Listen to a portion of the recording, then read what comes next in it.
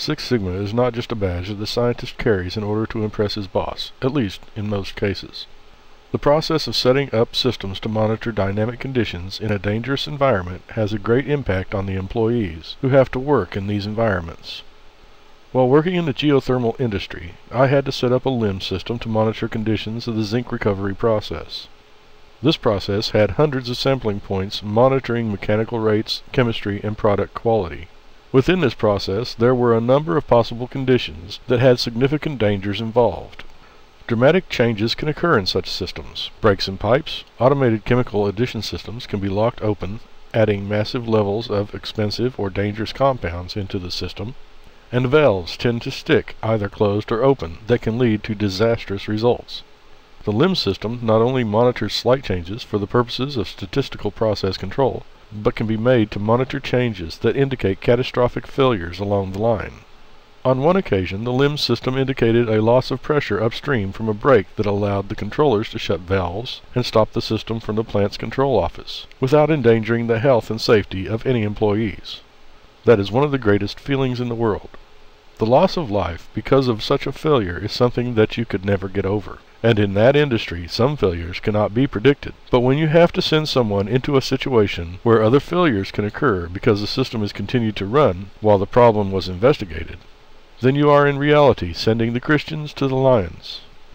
The LIMS system, through its constant monitoring and emergency identification alert systems, allows the controllers of the system to know instantaneously when failures occur and where, allowing the first response to be from the chair of the man with the switches. This system not only has emergency alerts associated with instantaneous changes, but it also alerts the controllers and management about slight changes and trends that indicate the impending catastrophic changes that may occur. The previous example was the blowout of a witch's hat filter in a coupling, and the walking employee had been there only minutes before. There was no notice, and the construction of such parts lead them to be some of the last things you would expect to fill. But since that point was a drain line from a chromatographic column, gates that should have opened in the column were forced closed, and a significant buildup of pressures had already occurred by the time the system was shut down. Had the employee returned to ascertain the problem for the controller before the shutdown, there would have been several more explosions, and the employee would have been cut to ribbons by high-speed and high-temperature steel and fiberglass.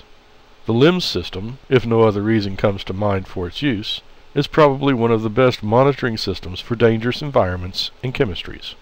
Paying for it through your safety department could possibly reduce your costs in insurance, and maybe even pay for itself in that regard. This all started with Six Sigma, and it is Six Sigma that drives the system monitoring engine.